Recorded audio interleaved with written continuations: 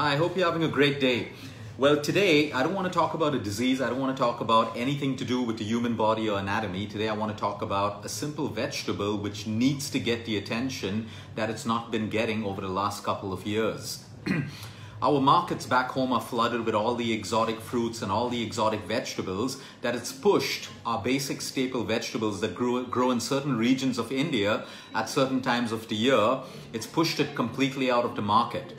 So I'm talking about the drumstick tree, and I'm talking about the drumstick, and I'm talking about the leaves, both which have tremendous health benefits and therapeutic properties.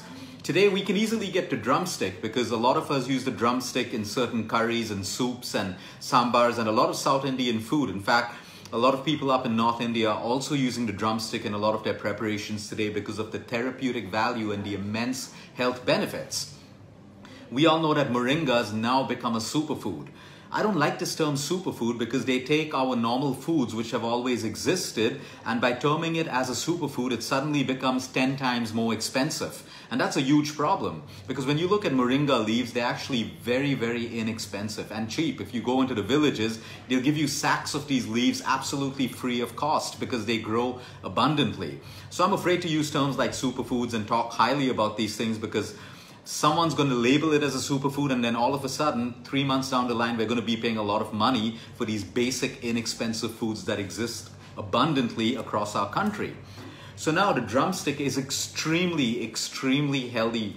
In fact, the whole tree has functions, right? From the seeds to the pods, to the flowers, to the leaves, all have medicinal properties. Yes, people in the villages use the leaves, the fresh Moringa leaves or the fresh drumstick leaves, and the flowers. These are little white flowers, and if you've ever tasted a vegetable preparation which is made out of the leaves with a little bit of spices and the flowers, it's a beautiful taste. And we're going to try to get all of these back into our Indian market, because if you try to buy Moringa leaves, fresh leaves, you can buy all the dried Moringa powder. They're superfoods, like I said. It's available, it's expensive, all of that stuff. But if you get the fresh leaves, this is such an important vegetable to have in your family, especially for your kids.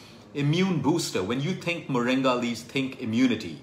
It boosts your immunity, so things like a common cold, a common cough, virals, all of that stuff, and even temperature. When children in the village have high temperature, they make these Moringa vegetables made out of the fresh leaves that can actually bring down your temperature. Why? Because it's a great immunity booster. But today in most places you won't find the Moringa leaves in the fresh form available. So let's break it down and see why it's so good for us. Number one, digestive health. Moringa, the drumsticks, are rich in B vitamins. Now we know B vitamins is a class of several vitamins together, and we know that B vitamins is necessary to help our digestive system break down food. Anything that helps our system break down food takes away indigestion, unnecessary acidity. It takes away unnecessary, load on our digestive system and our gut. So the function of B vitamins is to help you break down food, carbohydrates, proteins, and fats into the human body. So when we eat all these deficient diets, or we get on these fat diets that limit us from vegetables and fruits that contain B vitamins that can break down food, the number one process of the human body is digestion. If you have a good digestive health, you have good immunity. If you have a poor digestive system, you have innumerable problems, from low immunity to autoimmune disorders to inflammation in your system, bad hair, bad skin, inability to lose weight. Everything starts up from your core, which is your digestive system, which is why we always need to make sure that our lifestyle focuses around a good digestive system. It's also rich in fiber, and we all know that we need the right amount of fiber because constipation plagues our country, followed by acidity, followed by bloating, and followed by indigestion. So when you look at the health statistics of a country, you can always find a commonality leading to your digestive system.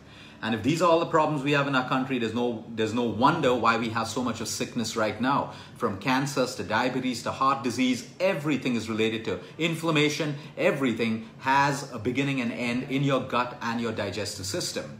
So again, rich in B vitamins. B vitamins helps you with digestion. You have a clean digestive system. You have great health. You can heal. You can prevent. When it comes to your bones, everyone is still chasing calcium supplements. Now, I'm not saying get off your calcium supplement. If you have a deficiency, you have to take it. When people have this mindset that when they're hitting menopause, they need to double their doses of calcium. That may be right for you according to what your doctors prescribe you if it's needed.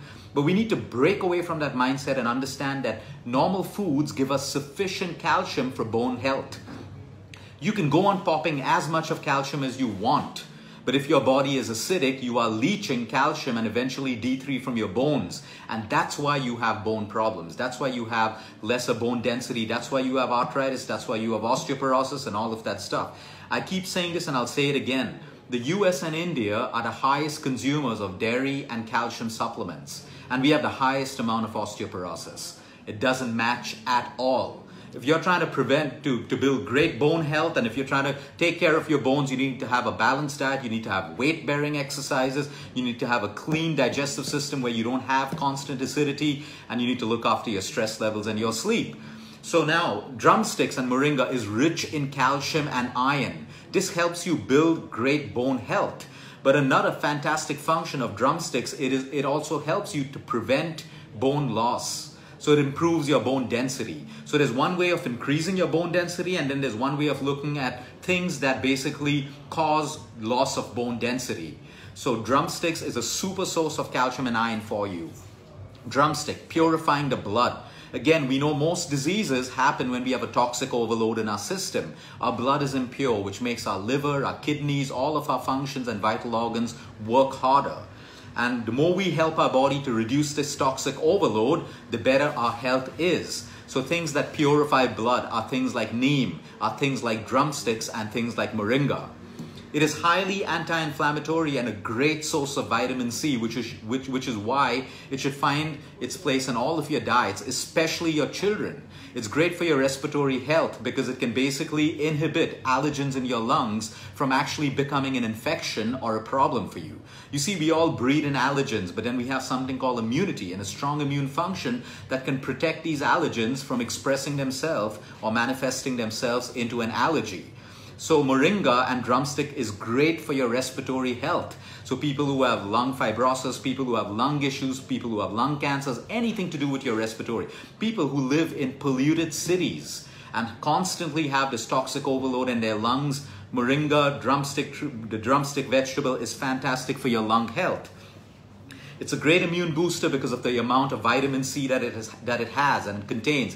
It's antimicrobial. It's great for your common colds, coughs, and fevers, like I said.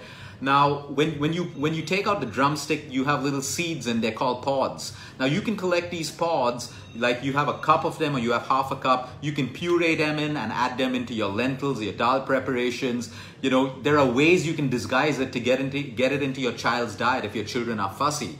You know, we know there are South Indian preparations like sambar and all of these things where it's naturally occurrent. A lot of curries also have these in. So you can figure out how you want to use drumsticks in your preparations. I know a couple of people who even take out the pods from the drumstick and they steam them and they add them as garnishes to salads and different preparations. Some people even make pickles out of them and chutneys out of them. So you see, if you really apply your mind, there are many, many tasty variations and ways that you can use the drumstick to add that kind of health into your life. It's simple things like this. This is why food is called medicine. It doesn't mean that you replace all your allopathy with this, but you need to understand the therapeutic value and the amount of medicinal facts that a lot of foods, a lot of spices contain. And when these foods work as synergy in the human body, they combine to boost our immunity, reduce our inflammation. And that's why we say food can behave like medication.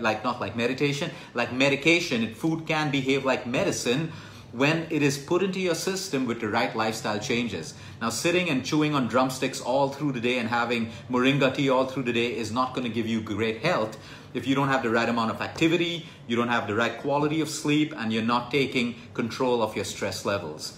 Prevention and healing and holistic health is about making everything work in synergy with one another, which is your nutrition in balance, your nutrition in balance, your inflammation, your exercise, and your stress levels. That's how it works. Have a great day, everyone. Until next time, eat smart, move more, sleep right, and breathe deep.